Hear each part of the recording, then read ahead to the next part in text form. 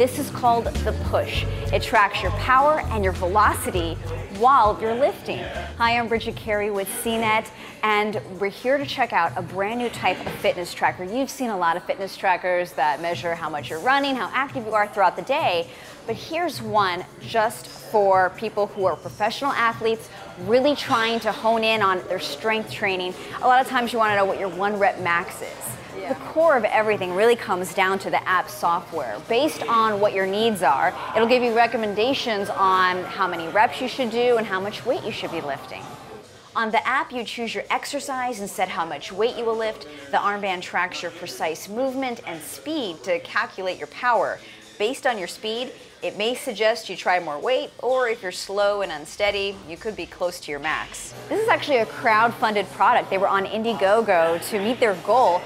Those who were the first people to donate are getting their units now.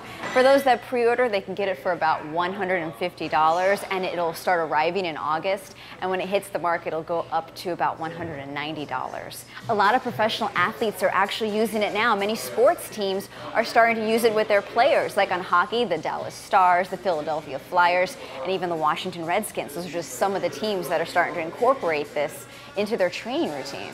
This isn't going to be for the couch potato that wants to just get motivated. This is people who are serious about really meeting their fitness goals and getting better.